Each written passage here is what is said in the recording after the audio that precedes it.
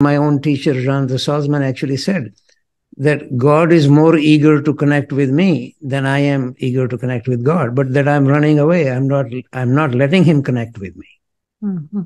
So something is required from my side to allow God to touch me, to connect with me. And maybe here this might interest you. This is actually a remark of Einstein, hardly a negligible scientist. He was periodically asked, now, of course, they use slightly different words.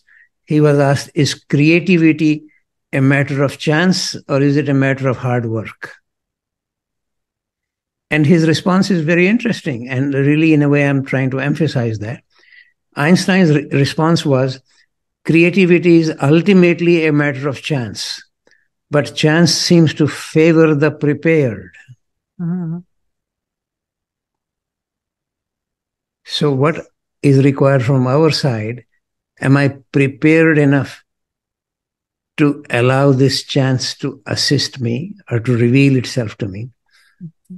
This used to be one of the emphasis of Krishnamurti as well. Actually, he would, on one occasion, he said to me, all this effort business, the sun is shining. All you need to do is to open the window.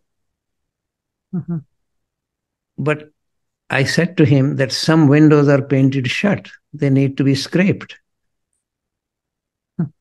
So it depends really where one is. One needs to see. Something is required from our side to become more and more receptive. Yeah.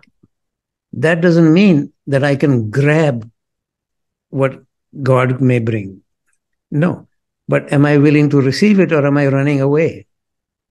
If the sun is shining, but I keep my doors closed, curtains drawn, it's not going to get in. Right?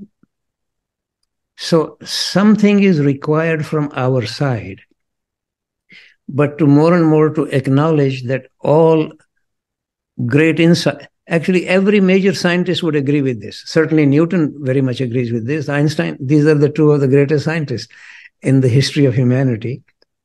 And many of the poets would all agree with what I'm just saying, that their insights came from the other side.